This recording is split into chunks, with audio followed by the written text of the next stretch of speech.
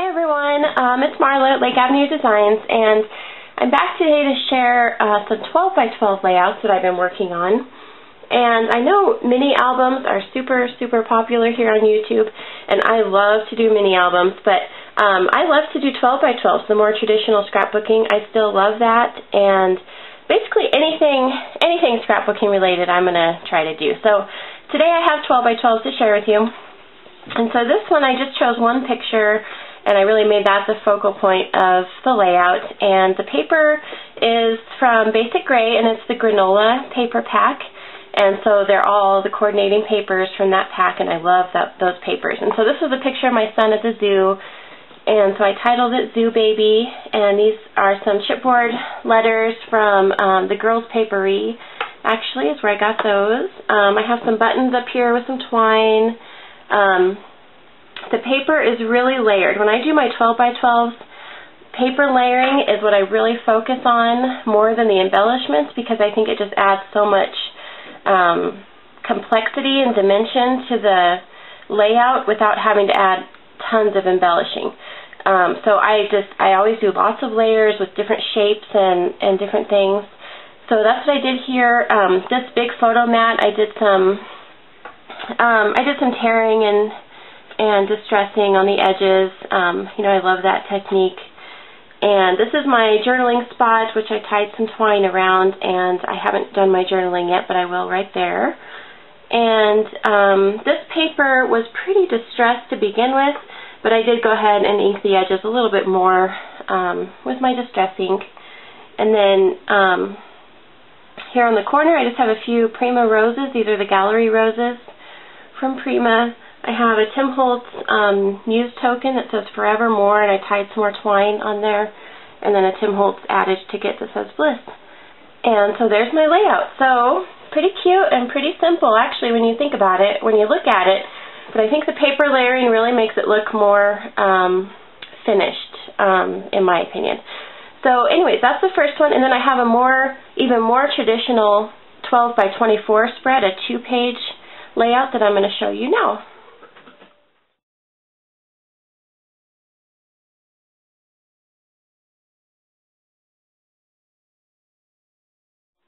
Okay, so here's a couple more 12 by 12s that I did, and this is a 2-page layout, and it's hard to get it all in camera at once, so I'm just going to show you one at a time. So this is in my book, in my 12 by 12 book. This is going to be on the left side, and then this is the other page that goes with it that'll go on the right side. So now I'll just kind of break it down for you and show you what I did on each one. I still, you know, obviously I love mini albums, but I still do 12 by 12. Sometimes you just have pictures that you want to get down and get in your book behind plastic, and maybe you don't have quite enough pictures for a mini album, or like for instance with these, I didn't really want to cut them down too much. I love the 4 by 6 size, and so I decided to do 12 by 12s with these. So let me start with the paper I chose. This is from the Complete Boy paper collection from my Mind's Eye, and I used this on my paper bag mini album of my husband and my son that I showed you recently. And I'm sorry about my voice. I'm getting over a cold and it's still kind of scratchy. So that's the paper, and again I did some layering with the paper that I talked about before. And so my title says Just Fishin' with Dad, and so I used some stickers for the fishin', and I used my dino label maker for the rest of the title. I tied some twine here. This is a die-cut piece from a crepe paper boy collection that I have, and I thought it went nicely with the paper here.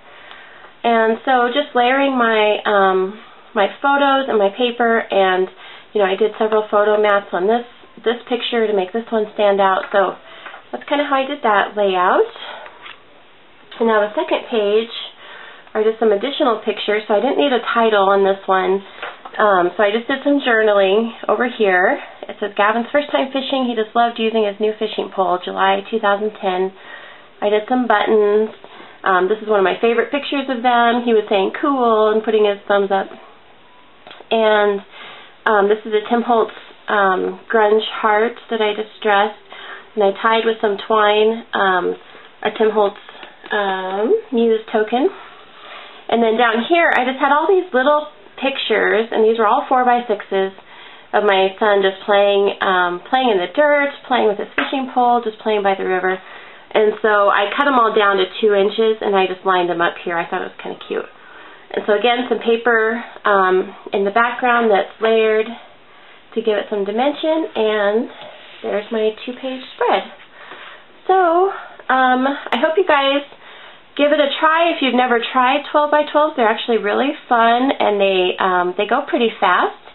And I really enjoy them still. So when I do a 12x12, if you guys want, I don't know, I don't usually share my 12x12s, but if you want, I can share them in the future if it's something you like.